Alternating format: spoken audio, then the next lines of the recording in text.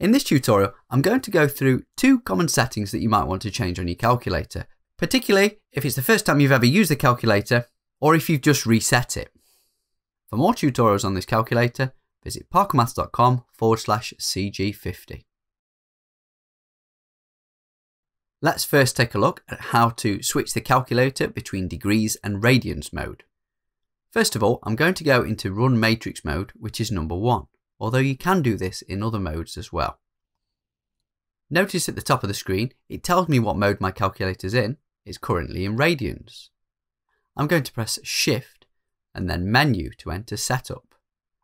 I'm then going to use the directional arrow to cycle down until I get to Angle. I'm then going to change from radians to degrees by pressing F1. Finally, I just press Exit to get out of the menu. Next up, we'll take a look at how to change the display mode. So the display mode determines how small and large numbers are displayed on your calculator screen. For example, if we do 1 divided by 1000 and you get the answer 1 times 10 to the negative 3, that means your calculator is in mode norm 1 and small and large numbers are being displayed in standard form. However, if you do 1 divided by 1000 on your calculator and get the answer 0.001, that's how your calculator will display values if it's in the mode norm 2. And the default setting once you've reset your calculator is norm 1. Let's take a look at how we can switch the display mode. This calculator is currently in norm 1 mode.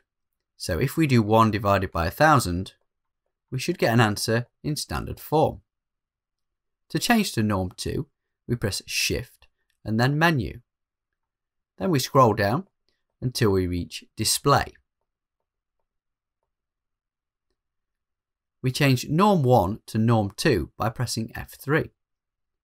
We can then press Exit, and if we now do 1 divided by 1000, you'll see we get 0.001.